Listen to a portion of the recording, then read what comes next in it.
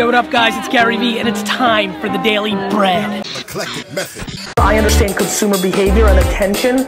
That is my oxygen. So fucking awesome. And a lot of you have bigger ambition. Your mission, what do you want to happen? Finding money is not the problem. Thing from the bottom, document versus create. That's what I want to make. Facilitate. Don't go practical and safe. Document over create. That's what I want to make. I don't need to have a job in the first place. Don't go safe. Then you start betting on your strengths. You should be putting out content. You gotta get that calm confidence. Positive reinforcement. Have pure intent. Reach out to people that have audience. You end up making stuff for the bank account by accident. Nothing happens overnight.